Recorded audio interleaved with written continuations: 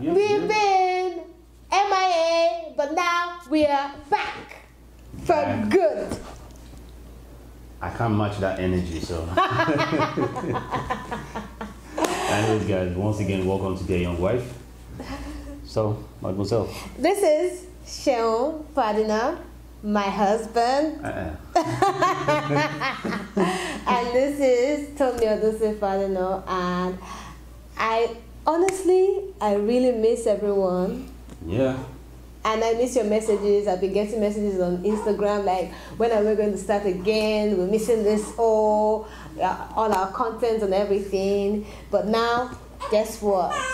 We have a lot of juicy details about what has been going on in our lives for the past year. Yep. Juicy. So, in summary, we have a baby. Yes. Good news. But before we got here, we had some disappointments, and that is the reason why we want to share, how you would deal with, pregnancy loss and it's so difficult to talk about. Yeah. I mean, now we can smile, but the idea is to talk about, how to deal with pregnancy loss, the effect it has on the family, from the wife, to the husband, the psychological part, the emotional effect, spiritual effect, and even the physical effect. Nobody wishes pregnancy loss on anybody, and it's difficult to understand the crushing blow that it has on you when it happens, and a lot of people feel that this is a very sensitive conversation to talk about, but at the same time, when things happen like this, some families have been broken down, in this kind of situation. So the idea for this video, this conversation that we're talking about, is to be able to share our own experience, and we hope that the experience will help somebody out there to be able to deal with it, how we coped with it, the challenges that we faced, and even the experience that we also went through to, while she was pregnant with the young man that you can hear on the background. He's the director and the producer.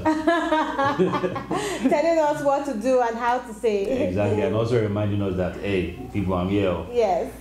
So basically that's the idea. So guys, without talking too much, let's delve right into it. Yeah. Everybody wants to hear from the woman's perspective.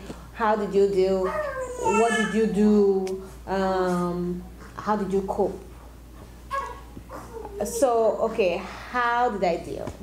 Yeah. So for me, it was a prolonged.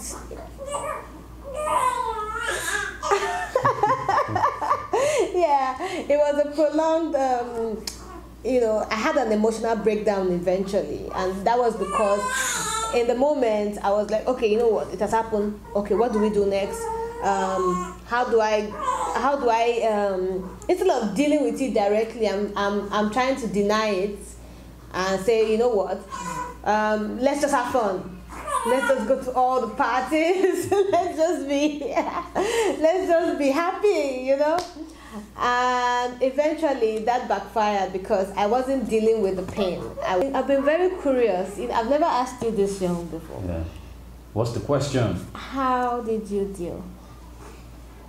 I mean, as a guy, man, biologically, you can't really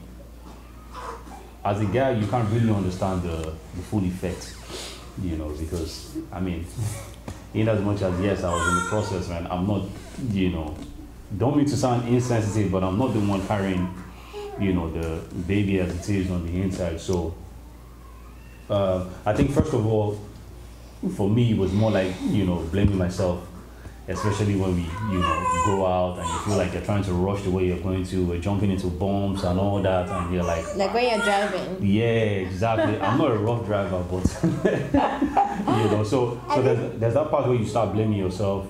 There's the part where you now start playing incidents, over the few weeks and months that, okay, is there something that should have been done properly? Is there a medication that she was supposed to take that she didn't take? is there a particular sleeping position that she was supposed to? I mean, I'm a very protective person, you know, and I always try to be, you know, careful and try to be delicate because this is my woman. Anyways, let's leave that for another conversation.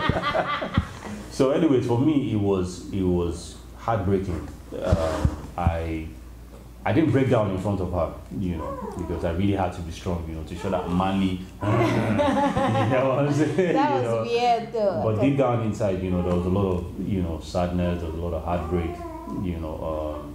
I remember talking to, you know, my best friend, Daniel, and I called him one night and, you know, I just wanted to just, you know, bear my mind out and just explain to him how I really felt because I didn't get the chance to do that, you know, in front of Tommy.